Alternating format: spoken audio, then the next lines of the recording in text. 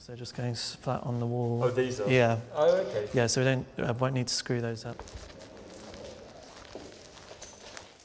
3 new portraits were unveiled in the Mirror Mirror exhibition last year, and those 3 new portraits are now going on permanent display. So they're being rehung in the People and Places gallery, where most of our portraiture in the collection is on display. 3 people that are living in Canterbury in the community today, so straight away the conversations are kind of different.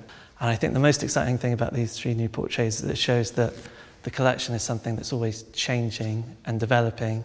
We very rarely work with artists who are still alive. I mean, that was the whole point of the project, in that a lot of the pictures are representative of Victorian Canterbury. So this was to get a representation of 21st century Canterbury.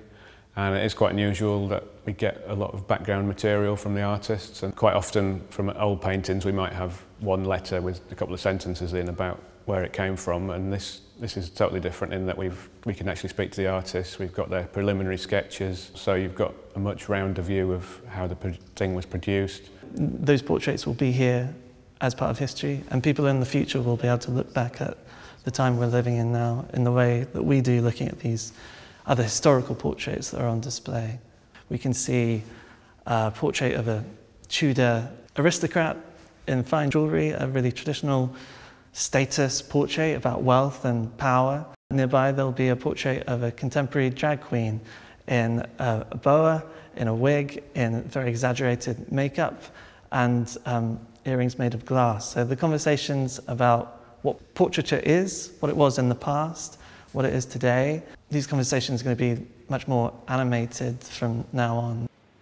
Through my placement with the National Portrait Gallery, I worked on the Picturing History resource, which is an amazing digital resource for schools and learners. And so that was really valuable in developing our own resources for the Beaney. We're developing 3 online learning resources, and they'll dissect the portraits and help people interact and engage with the portraits and learn a bit about how they were made and maybe the sorts of ideas and issues that are present in those works.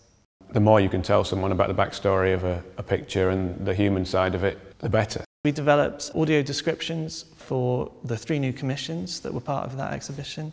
When we received the audio descriptions, they were really rich, that this was actually maybe a great way for anyone to engage with the portraits. This is a description of a portrait of Delilah Tickles. The artist says of her process, "I mix my paints using natural mineral and earth pigments and egg yolk with white wine vinegar. This technique I learned studying Byzantine iconography." There's going to be an activity we're calling Playing Portraits. So that's an opportunity for families, but for all visitors really, to kind of learn through play. And the clothes relate to some of the portraits that are on display, and using those kind of playful resources just to think about clothing in portraiture and how that impacts on a portrait, on identity, and a fun way just to engage with the collection. Young people have been really interested in some of the different styles of painting.